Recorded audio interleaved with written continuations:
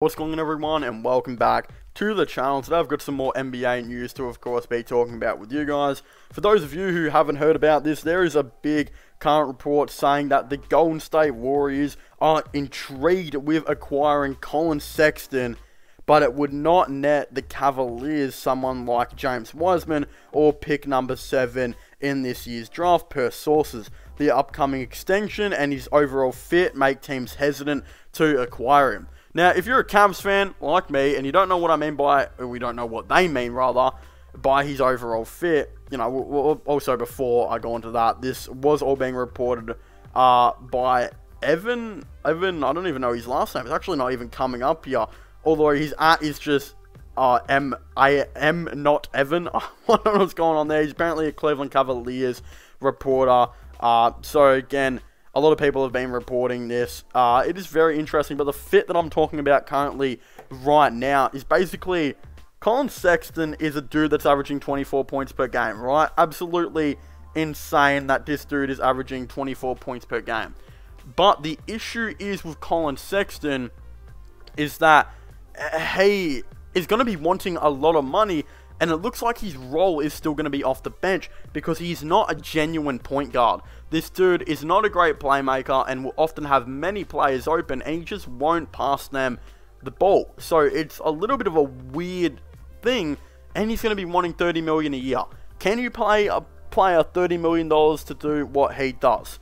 The issue is he's very, very similar to Donovan Mitchell, except Donovan Mitchell doesn't get his points by just, you know, hogging the ball the whole time. He gets his points very genuinely. So that's like the complete difference to him and Colin Sexton, what makes Donovan Mitchell so much of a better player. Plus, Donovan Mitchell actually recognizes his open teammates when they are there. He's still improving on it, and it's going to take some time, but at least he's better than than what Colin Sexton is. Right now, the Cleveland Cavaliers, so I don't think they even need to be worrying about James Wiseman. I think Jarrett Allen's got it kind of figured out. The contract will be a little bit steep, but why not, bring back Jarrett Allen, I suppose. Well, if I was the Warriors, yeah, I probably wouldn't be looking at moving Collins, pick number 7 for Colin Sexton. But if the ideal situation came up and Kelly Oubre was down for a sign and trade to Cleveland, I would look at, pick 14, a sign and trade of Kelly Oubre, and a dude like Eric Pascal or something for Colin Sexton. That's a fair deal. If I was the Cavaliers, I wouldn't be doing that because I don't think, Eric Pascal or Kelly Oubre really fit into their lineup too much. I guess Kelly Oubre does, probably not Eric Pascal. They need to get some more shooting here and there, and Pascal's the last guy they probably need. But pick 14 could definitely come in handy.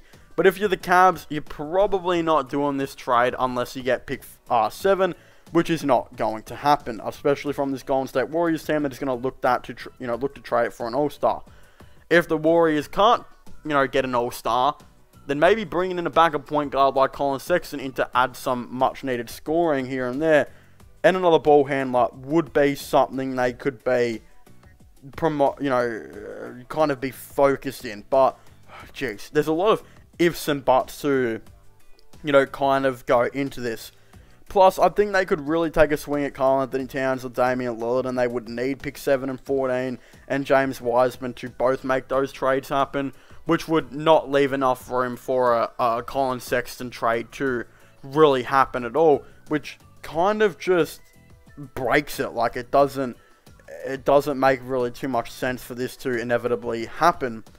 But the Cavaliers, I do think, will be looking to ship Colin Sexton. I just don't know if they should be trading him at all.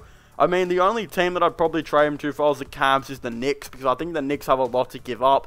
The reported trade would actually be, I think it was Obi Toppin, Kevin Knox, pick 21, I think it was, something like that, and their second round pick, which was pick 1 for Colin Sexton. If you're the New York Knicks, you do that every day, like getting a 24 point per game scorer in for a couple picks that are never going to be better than Colin Sexton, you'd think.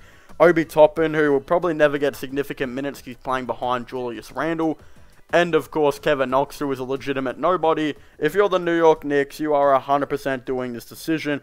And I don't think Obi Toppin is as big as a loss as what some Knicks fans are acting like he is. Like, he's just not. He's never probably going to play more than 20 minutes per game for this New York Knicks team, especially if he's playing behind Julius Randle. So that, of course, is just not going to happen.